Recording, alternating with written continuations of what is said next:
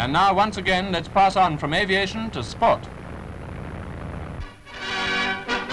Hounds meet at Bray at the last joint meeting of two famous drags, the Household Brigade and the Staff College, Camberley. There are stirrup cups and all that, but the hard work is done by a couple of athletes who lay the trail, and it looks as if the scent should be strong as they re-dip for the second lay.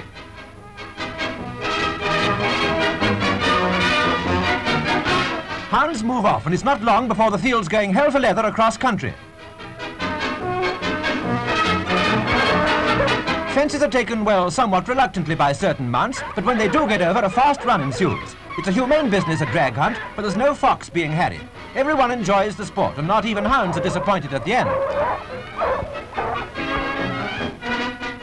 Sunday sport at Auteuil, for the French believe that the better